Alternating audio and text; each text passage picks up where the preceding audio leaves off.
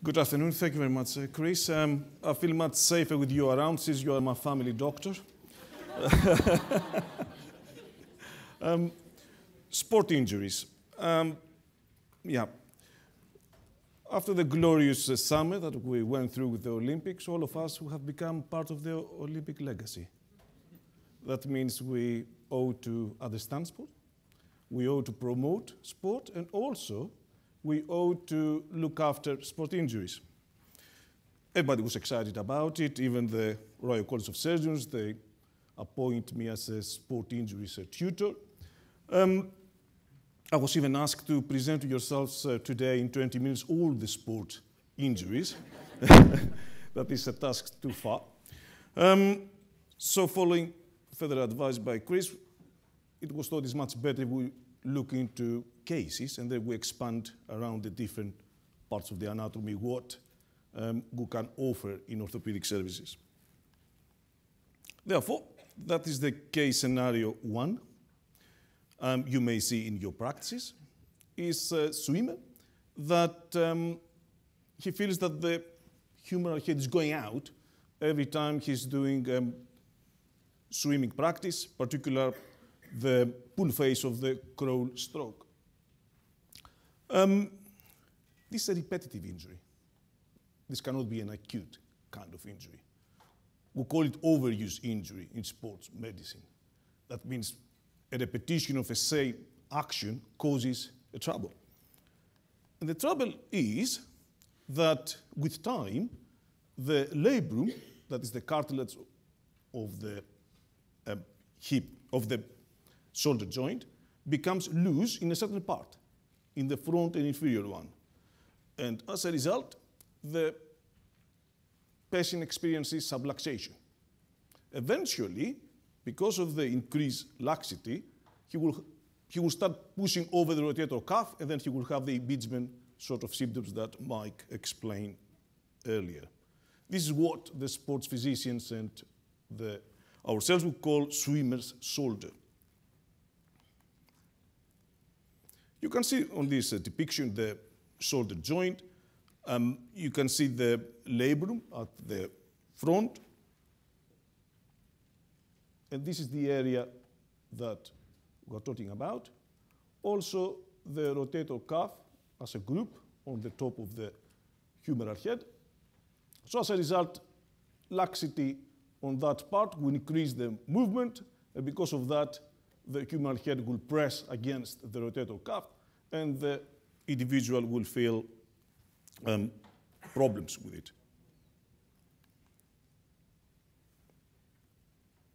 Now, going back again, although Mike explained, and he shows very well the test, what is impingement syndrome? Impingement syndrome is problem with the rotator cuff. It can start as tendinopathy, and later on it may start to produce tearings into the substance of the tendons of the rotator cuff. So collectively, tendinopathy and tears will be called impingement syndrome.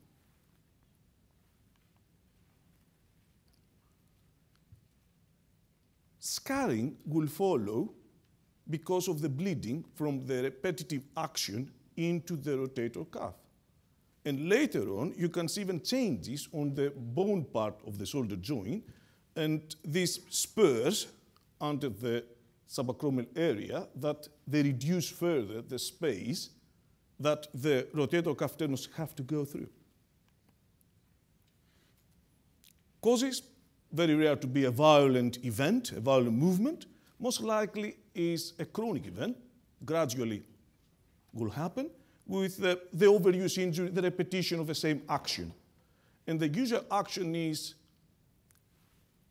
movement of the shoulder with sudden acceleration using a kind of instrument, a cricket bat, a javelin, baseball, this kind of sport. Now, you can be part of the treatment process before you have to refer the athlete to us. And this can be on the usually the stage 1, when the patient comes with discomfort, pain, he's talking about he feels more heavier the shoulder. So at that part of the stage 1, you can stop the process by applying some conservative management that I will come to it. The second stage is when, as I said, the bleeding produces scar tissue. And later on is the stage 3 that tearings of the rotator cuff will occur. What is the treatment?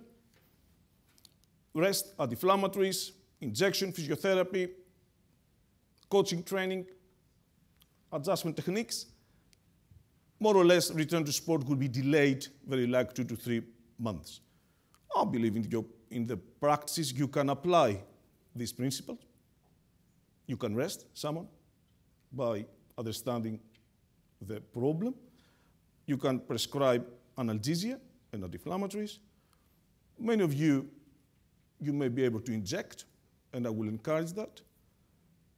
Refer to physiotherapists, in particular somebody with knowledge of sport injuries. And I think that is where your involvement should come into treating athletes. I have to state as well from the very beginning, there are not any cases in sport surgery that you need to refer to us as emergencies. Most of the nasty ones, fractures or dislocations, very likely they will happen in a kind of setup of a sport event or a setup that they will go to the hospital. If one escapes for any reason and comes to the practice and then you recognize that, yes, they are emergencies. But most of the conditions we look into sport injuries are not emergencies. They can refer them later on. You don't have a pressure to send them to us. And what you do in surgery?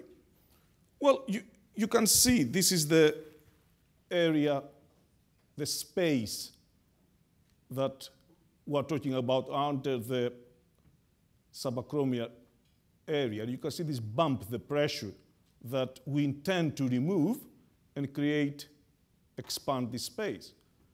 So this is what a surgeon may do. He will remove the scar tissue. He will open the subacromial space. He will decompress. And if there are any tearings of the rotator cuff tendons, he will repair them. Other things we may do around shoulder pathologies is a dislocation. Now, most likely nowadays, arthroscopically, there will be a kind of operation that will repair, again, this weak area, the anterior inferior part of the labrum, the Bancat lesion, and some kind of tight up of the capsule around the shoulder joint to restrain laxity. Will you have to refer everyone with a dislocation of the shoulder to a specialist? The answer is perhaps not. What you need to look is how many times, the frequency, in other words, what sport ambitions the individual has got, and how old he is. So the young, sporty, even with the first dislocation, is much better if you refer him, because very likely he will have this Bancat lesion that will be a weakness, and in that case, he won't be able to perform his sport. Mike mentioned the slap lesions. I repeat again because it's more relevant to my position. Slap lesions, you see them to the young. Usually they occur if you fall directly on the shoulder, and you see them very often in rugby. They are rugby injuries. Mike explained all the pathology around it. I will add to it, they're very painful during the night. When the individual lies down, because of the gravity and the further drop backwards of the shoulder joint, they feel more discomfort. And what it is where the biceps is attached on the top end of the glenoid, this is the area that there is a damage that cartilage tears can occur. It's the 12-hour. And in all of the sports individuals, we recommend surgery and repair. SCJ injuries, I'm not going to, again, repeat the same.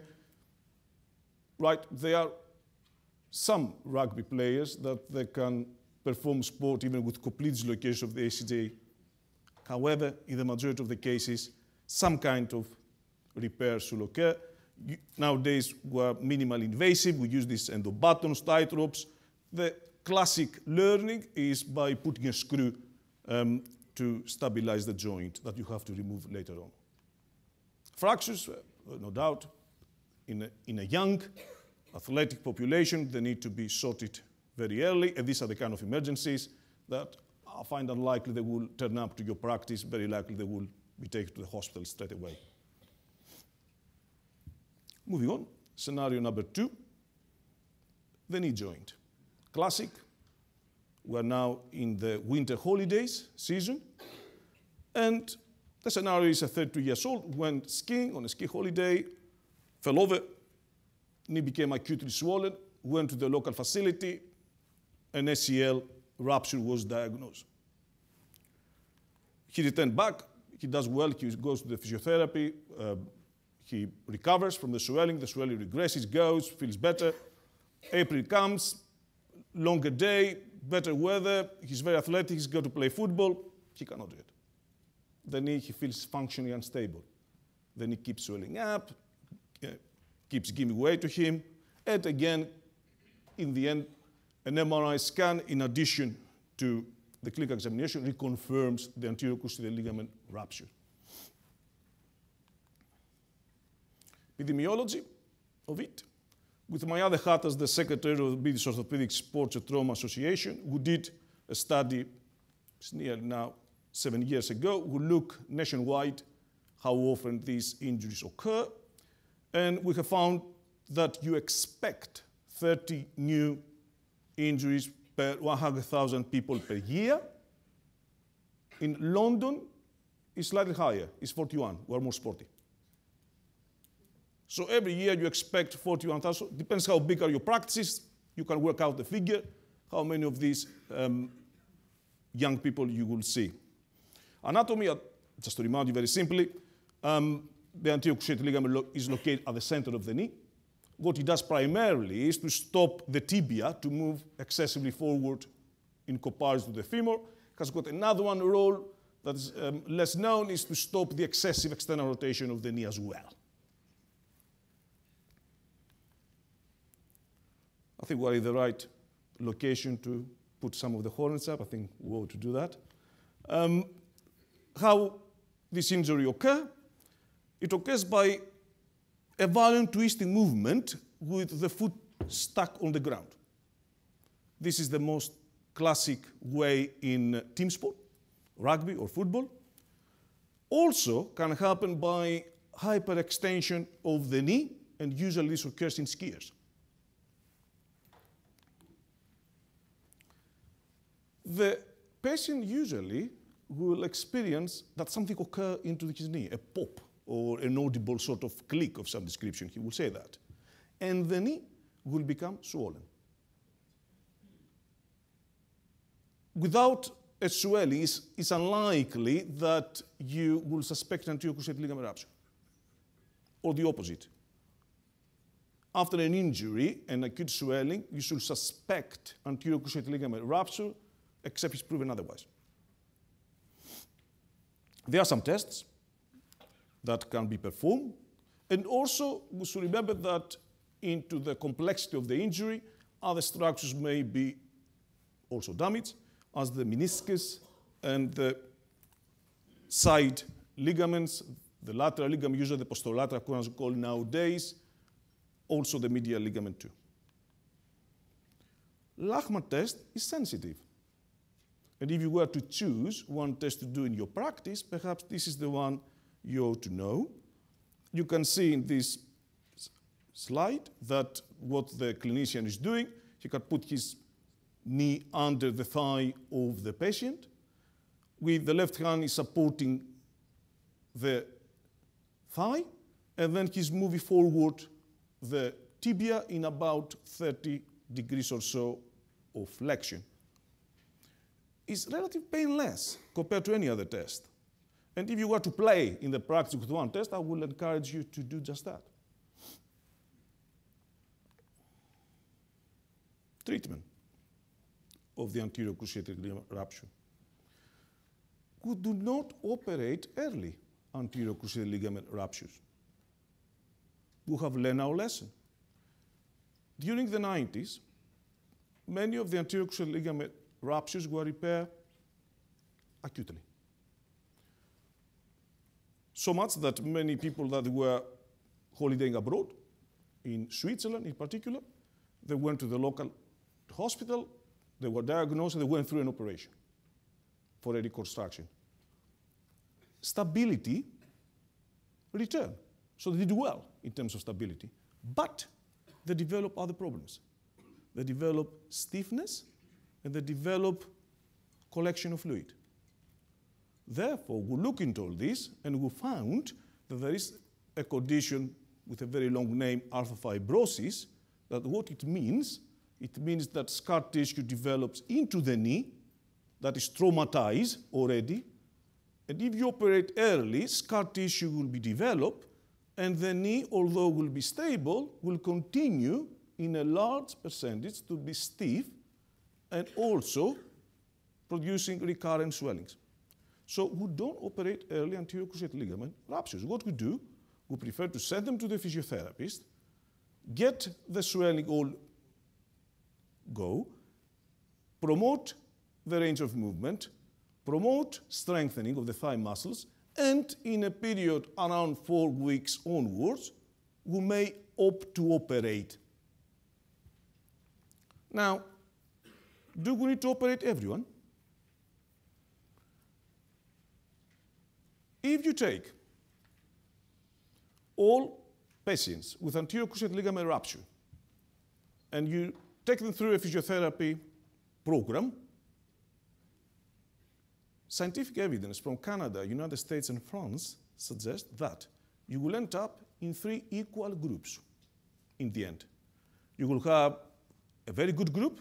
That means the patient will perceive that the knee is completely stable.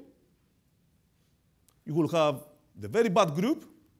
Despite physiotherapy, the knee still will give way or will collect fluid. And you have a third group that's in between. They are all right with daily activities, but they cannot perform the sport they used to do. So they have a choice either to continue with the sport they were doing or to alter their habits and do something else. So altogether, if you follow physiotherapy, you will have 50% that they will do well and 50% they're not going to do well. What about osteoarthritis? There's a question I'm asked all the time. Will they get osteoarthritis? Again, we know from good research that if you take all the anterior cruciate ligament ruptures and you follow the patients later on, all of them, they will develop osteoarthritis. Without surgery, they will develop osteoarthritis. In how long? Research so far suggesting anything from 14 to 17 years. If you have someone who is in his 20s, is that good enough? Do you have to bring it up for play? I believe it is. I would recommend to a young, what is young, definitely in their 20s and perhaps up to mid-30s, I would recommend perhaps a reconstruction. I will bring that up. If they were to go through surgery, will they develop osteoarthritis? Well, surgery can reduce the osteoarthritis by 40 to 50%. So from 100%, you come to 60% or 50%. Well, it's not bad enough. So age is important, and functional instability, what the patient perceives, is important. Third group, since we are talking about sport, professional sportsmen or high activity sportsmen, we recommend a reconstruction because we expect all these problems anyway. Brace or no brace? Well, if somebody goes through a successful physiotherapy program, is a casual sort of sportsman, skiers in particular, then they may feel much better with a brace on, and definitely there are some in the industry, some good braces, Mojo one, that they can go on holiday, on ski holiday with a brace on, they feel much better, so yes, why not?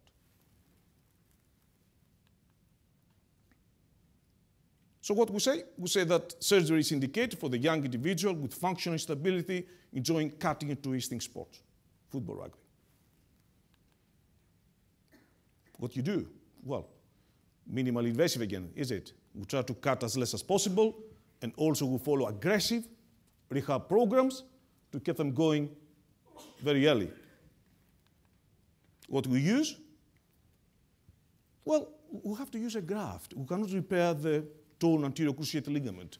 The blood supply is so thin and precarious that you cannot really achieve repair by trying end-to-end repair them. We use from the patient a graft that most of the surgeons now have swifted to the hamstrings. So we take pieces of hamstrings and we cleverly prepare them and we make them an anterior cruciate ligament. Bone patella bone graft is as good. And actually there is a drive now in the high performer to use bone patella bone, although it's not clear. Allografts, not very popular in Europe. Very popular in the United States and some parts in Australia. Not very popular in Europe. Why is that? Well, first of all, there are logistics to set them up. Cadaveric material, preserve it, keep it, cost, all of that we didn't take it on.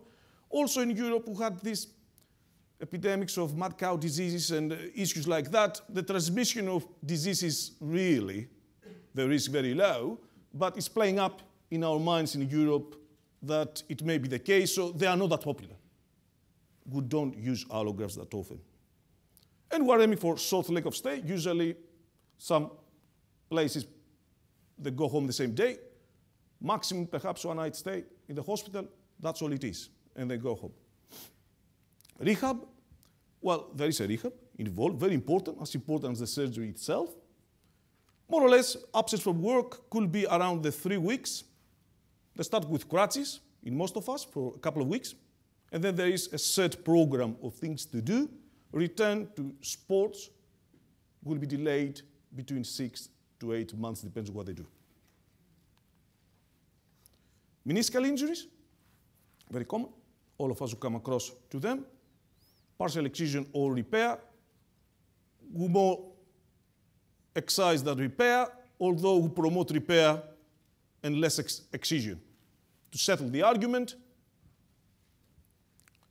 the meniscus is vascularized on the outer third. It has got blood on the outer third. The inner 2/3, definitely the very inner third is avascular. The in between may be some blood supply or not. So which one we very likely are going to repair?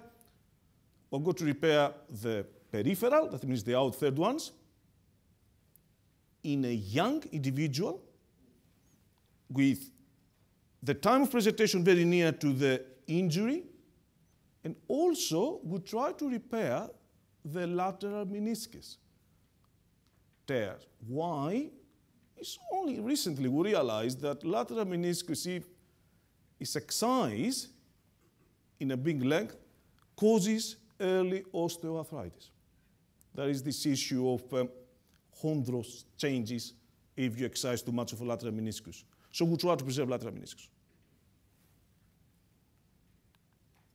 I'm not going to expand about the meniscus. It's a big talk. I'm staying with the young people in sport because the majority are not sport-related injuries, are degenerative tears. I don't want to fool you. The percentage of sport injuries related meniscal tears is more. The majority is degenerative tears. And I'm sure my colleague later on will explain more about that, but in degenerative tears, there is a caution. And if we were to discuss about emergencies or not, as I said, there is no emergency in sports surgery. However, a locked knee or a knee that is locking is an indication for referral to the surgeon. These are the only indications, clear cut. Pain on the inner aspect of the knee is not. You can refer the patient to physiotherapy and see what happens. If later on, 8 to 12 weeks, still there is pain present, then for the young, you may organize an MRI scan and see a tearing that is not behaving, so you refer.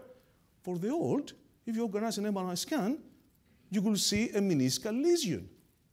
There is no doubt you will see a medial meniscus posterior horn lesion. This is not a reason to refer. If we take an MRI scan to most of us, we see meniscal lesions. It's something that we know. So what do you do? Well, the MRI why order the MRI scan? Because you want to see if there's any instability of the tearing. If you do an MRI scan and you see an unstable tearing, perhaps it's a good idea to send for consideration for surgery to sort it out. If it's a stable meniscal lesion, you encourage further physiotherapy. Or you shift your attention to degeneration and arthritis management. So bear this in mind. Posterior cruciate ligament ruptures, rarely we operate, except they are part of a complex ligament injuries pattern, or they fail conservative management. What is that? It occurs only in 5 to 10% of people when they run downhill or even quick downstairs because the thigh moves first compared to the tibia, they feel instability. Very rare we operate those. All the high-profile goalkeepers, they get this kind of injury.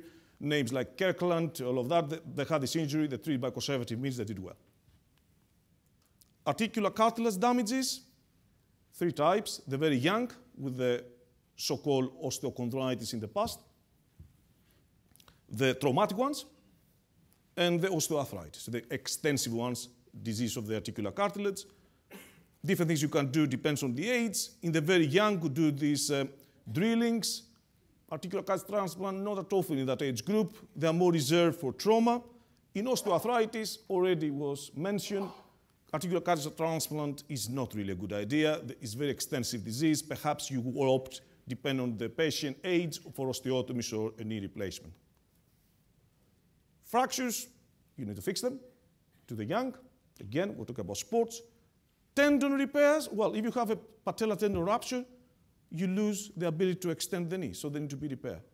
Very rarely they come to you on Monday and say, well, you know, something wrong with my knee, and they cannot extend the knee. Usually, when the accident occurs, they go to the hospital, they're seen there, assessed, and have an operation. Caution, I'm moving away from the sports world to the older individual. The young, with the same mechanism, the young one will get patellar tendon rupture, the old one will get a quadriceps rupture. They are missed. These are the kind of injuries, the quadriceps ruptures, that go missing. Why? Because, as I said, usually happen to the old people. They come downstairs, vision problems, balance problems, they miss a step, so they just land awkwardly. They pull the quadriceps, it ruptures. Very likely won't go to the hospital, will wait for Monday to see you. Even if it goes to the hospital, the wife says, let's go to the hospital, they will take an x-ray, nothing will show up, you are fine, go. So he will go. Even when it comes to yourselves, they are not the best historians, as you know, more senior people. Nevertheless, you don't see much. You cannot see much from this injury. It is missed. Also, it can be missed. Why? Because apparently, even if they are able to lift the leg, they do that. They lift it with some degree of loss of full extension. They cannot do that. Because the adductors still, they can lift the leg. If you lift it yourself for them, then the minute you leave your hand, it will go to that. And they are the kind of cases we see very often, particularly in the private sector. Because they come, because after so many weeks, still they're not able, they limp, they're not able to walk, and we realize it was a quadriceps rupture. So all people with painful knee, miss a couple of steps, just put your hand above the knee, the patella, and look if there is any pain or any gap. Very likely they may have a quadriceps rupture. Plica, again, I don't want to expand. As they say in sport, we're talking sports, sexy things. Unexplained pain, think for something very rare. When the knee is in embryonic state, has got diaphragms like the heart, so it's 4 compartments. When we are born, very soon, all those they go, and we may have a remnant of one of these membranes, usually is the anteromedial one, that, again, it would take a scan to all of us, we may find in most of us. However, the ones that become problematic is usually with martial arts, is the one that bleeds from jerky movements, like full extensive movements, and then if you can't find anything else wrong with the knee, and if you ask a radiologist to place his mind, if it's a plica, he may even confirm it with the special images on the MRI scan. Third scenario, my last scenario, 30 years old centre half, football player, complained for deep hip pain and catching feeling every time he runs or lands after jumping.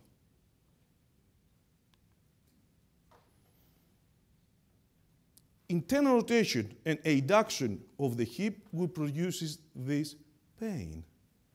What it is a labrum tear into the hip joint. It's happening, and it's happening in football very often. If you take an MRI scan, it will be inconclusive. You need an MRI arthrogram. I don't want to repeat again what Mike said, but it's like the shoulder joint. MRI arthrogram will be more sensitive to show labrum tears. MRI scan of the hip joint, you're not going to see much. So bear in mind, if you want to organize a scan, it's MRI arthrogram you need. Epidemiology, 20% of growing pain in athletes. In athletes, it's acute, it's not gradual, kind of pain. And it's associated with clicking, catching, or locky sensation. The treatment for the non-sportsman can be all of that I put down there, conservative, rest, protect, weight bearing. In reality, arthroscopic surgery is very good, it's very successful. Usually they are not very big, these tears. You can excise them, and the player will be back play football successfully. In more complex scenario with detachments of a big part of the labrum tear, usually you can see that with a background of issues around the acetabulum, with dysplasias of acetabulum. Many dancers, girls, ballerinas, they have this kind of issues. Then we make it more complex. They may need repair of the big tearing of the labrum. Also, they may be considered for further cover of the acetabulum with complex osteotomies that I don't want to bore you, is not part of my lecture. Another sort of called again sexy term, FAIs became, you must receive letters, come to the practice, FAIs is more recent thing, is it? Well, it has to do with what we know femoral acetabuloimpingement. And what it is, if you can see from above the hip, is usually the cam lesion, this bump over there, is a repetitive injury again. With time, you develop extras like an exostosis or an osteophyte on the neck of the femur that causes stiffness in the sportsman. This can happen as well on the other bone, the acetabulum. You can see this extra bone. That is called cam lesion, that is called pincer lesion. The combination can be in both, yes? Men, footballers in their 30s, they get mostly that. Girls, early age dancers, they get usually that from, as I said, acetabulum dysplasia. Arthroscopy, again, treatment of choice. What we do is we clean the abnormal bone and we improve mobility of the hip joint. Other things very quickly, before I close, we do in sports surgery. We can repair Achilles tendons. If this tendon to tendon, and depends on the activity they do. Also, other tendons may be ruptured, that the posterior tibialis of the foot, and then you lose your arch of your foot, so we may opt to repair those. Elbow biceps, Michael already referred to it. We fix displaced fractures around the ankle joint, metatarsal fractures, Beckham fractures. If they're the so-called Jones fractures, that means in a specific area between the proximal part of the fifth metatarsal and the diaphysis, the blood supply is not that brilliant, so they tend to non-unite. In a high-profile sportsman, we will recommend surgery straight away. We are not going to wait if it's going to heal or not, take x-rays in 6 weeks. In a high-profile sportsman, we will recommend straight away fixation. Even in the very young, active fellow, we may recommend surgery very early. Osteochondral defects, they appear with, you can see over there, they appear with repetitive ankle sprains. Conservative, obviously. if they fell or if they become a loose body sent into the joint arthroscopically, we can do all sorts of things, fix them back, drill to promote some blood supply, even articular cartilage transplant can be a choice. Low back pain you heard earlier on with sciaticas. In the sportsman, we recommend minimally invasive techniques to sort it out. Tennis elbows, the ones 2 to 5% that don't respond properly, you may opt some kind of release. Thank you very much.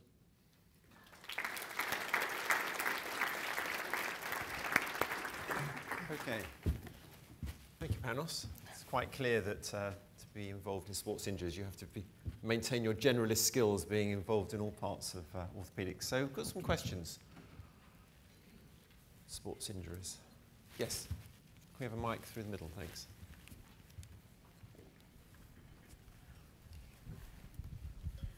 I have to watch a lot of football under duress with my 2 boys. When watching sports injuries on the telly, sometimes we see horrid pictures, but the assessment is done in such a short time. How's that? The assessment on the field? No, of the footballers. On the field? Yeah. On the field. You're right. Now, there are some guidelines that they are promoted by the Football Association, if we talk about football, how all this should take place. I think we came a long way. The incident with Mwaba, for instance, the heart fellow, demonstrated how far we came from the times that you had somewhere park an ambulance, just in case something happened, to where we are now, that all the medical staff, the physiotherapy staff, even the ground doctors, they need to have specific training in sport injuries to assess and take further, if necessary, problems. So I know what you say in terms of timing, but most of the times they are experienced enough, the ones that they are practicing around the clubs, to get to know if the player can continue or should come off or even needs further referral, so to have ready, you know, the St. John's ambulance or whatever, to take them somewhere else.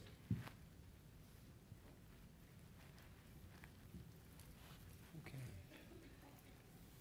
Certainly for me, one of the take-home messages was what you were saying about, you know, 2 issues around ACL injuries, which I've always assumed was quite an urgent thing to sort out. So it's actually quite reassuring to know that, that not only have we got time, but actually you always worry about ACL injuries and, you know, whether your technique is good enough, but what you were saying about if there's no swelling, then there's not going to be an ACL tear. Unlikely. Unlikely, extremely unlikely. That's quite useful. Okay, are there any more questions around?